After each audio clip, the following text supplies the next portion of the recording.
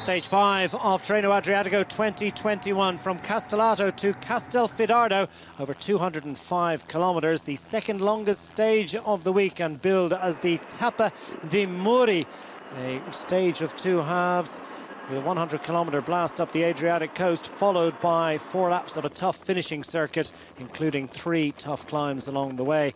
The weather conditions also played a part, and in the early stages of the final, it was Mathieu van der Poel that wanted to stretch his legs clear of the favourites group.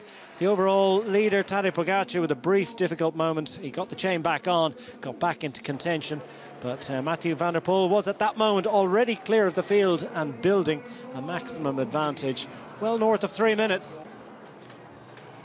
Meanwhile, behind, Wout van Aert, second overall and leading the points competition, also leading the group in pursuit of his cyclocross rival.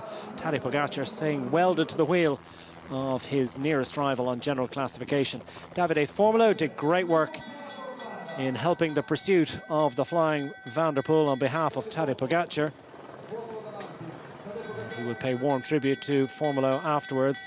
Pogačar himself eventually decided it was time to take his leave of the group, and when he attacked, Wout van Aert had no answer to the pace of the flying Slovenian. The tough climbs on the finishing circuit also almost costing Mathieu van der Poel.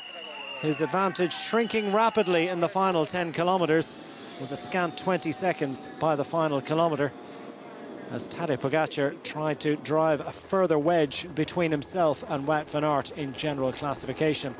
As he got closer to the finish line, the prospect of a second successive stage success also loomed.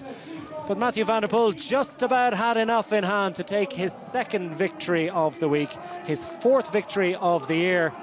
And it was an exhausted Dutchman that crossed the line, just 10 seconds clear of the overall race leader. Pogačar now with an enhanced advantage of 1 minute and 15 seconds over Wout van Aert as they head towards the final 2 stages of the race.